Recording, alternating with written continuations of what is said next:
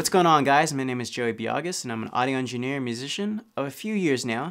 And today I'm going to show you how to transfer your songs from a flash drive to iTunes. So let's get to it. Alright, so let's go ahead and transfer over a song into iTunes. Now this is a really simple process. You should really not have any issues whatsoever, but let's go through it. So first of all, we're going to need to plug in our flash drive. So I'm going to plug in mine into the computer right now, and then that should open up in this window, or this Finder window right here. And my flash drive is titled SS here. Okay, so what I'm going to do is simply locate the file or the song that I want to transfer over into iTunes.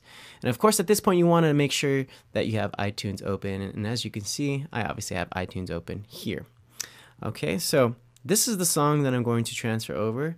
And if we just take a quick look, if I hit space, I know it will play, but I'm going to stop it from playing. But just so we can quickly take a look at the information and the album cover, it's Contagious Love, and the artist is Setting Sunrise, album, close parentheses, okay? So, just so we can double check and we know where to look inside of our iTunes, just to make sure that it has transferred over, all right? So I'm going to hit space again, and now I'm going to click and drag this into my iTunes right here.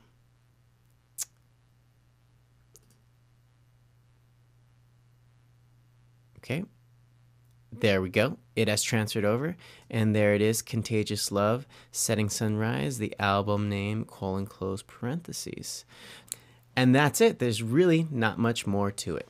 So that's basically it on how to transfer your songs from your flash drive to iTunes. If you do have any other questions, please let us know, and thank you for watching.